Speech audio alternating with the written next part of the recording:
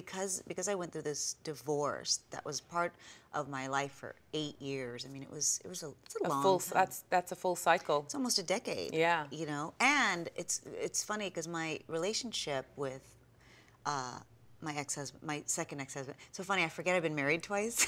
And I was saying this the other day, I go, you know, my ex-husband, and they go, Tony? And I go, oh no, I mean my first. Oh my one. God, now I have to clarify. No, my first ex-husband. How long were you with him for? Which one? The first one.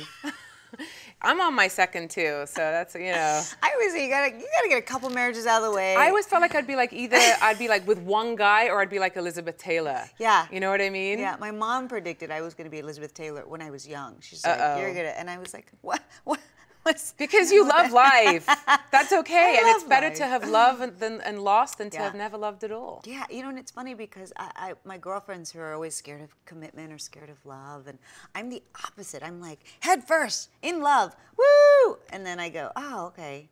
I'd rather get hurt than not experience, you know, any journey of that. But well, that's brave. Yeah. That's actually probably testament to your stupid. character.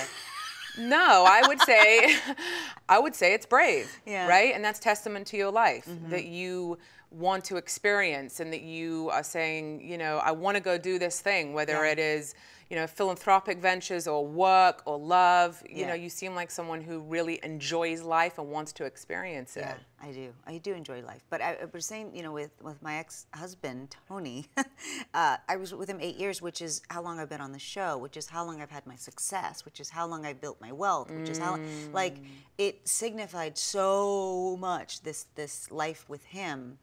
So when we got divorced, I felt like I got stripped of my identity and who I was, and kind of, you know, okay, wait, what does this mean for me, and how am I gonna do this? And I had to really realize that they weren't tied together.